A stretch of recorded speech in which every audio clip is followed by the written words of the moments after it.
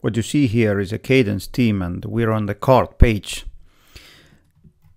Below the cart you see 4 cross-sells products I have attached to this product here. And currently there is no way for you to show this on the side cart like this. Therefore today I'm gonna show you how to add those 4 cross-sells products in your side cart like this. So if you're interested, then jump in. There are only a couple of things we have to do. First, let's add the cross-sells products. I'm gonna open this hoodie up and delete this product from the cart. Now I'm gonna edit the product. And under the linked products, I'm gonna add those cross-sells products. For example, cap and beanie and sunglasses and belt. 4 products. Now I'm gonna update and let's see whether it worked. I'm gonna add it to cart. There is nothing currently here. View cart, and those are the 4 cross-sells products. Now we need to add a small code snippet to the functions PHP file, or better yet, to the code snippets plugin. If you don't have the code snippets plugin installed already, then I would suggest you to do that, because it makes your life much easier if you want to handle the custom functions.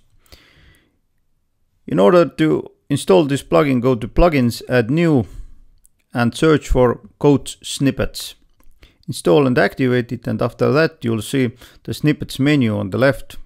Click on add new, give it a title, for example, cross-sells products in mini cart. Now inside the code box you have to add only one line of code, and this is the one. It tells us that we're going to show the cross-sell products inside the side cart. Now choose only run on site frontend and save changes and activate. Now if we're gonna refresh the page, well, there it is, but it looks awful. We're going to fix it with a couple of lines of CSS code. Therefore go to appearance and customize.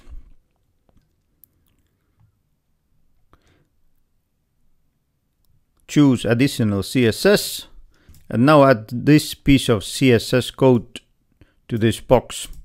Both codes, the CSS and the code snippet I showed you before, you can find them in the description of this video. Now if I'm gonna publish that and refresh the page, there it is. So what did we do here? We showed with the CSS that font size of the heading should be 20 pixels and font weight is normal. This is what I'm talking about. And the other piece of code just told the row gaps to be smaller and the columns should be 45%. Now, a couple of things for you to know. I'm gonna delete this one here. Go to hoodie.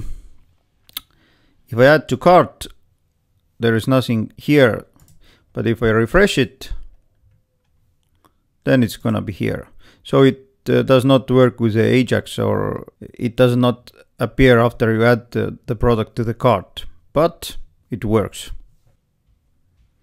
So as you saw, it wasn't very hard to accomplish, and therefore if you find this tutorial helpful, then press thumbs up, share it to others, and subscribe to this channel. If you do that, then you'll be the first to be notified about the next tutorials. Meanwhile, take care.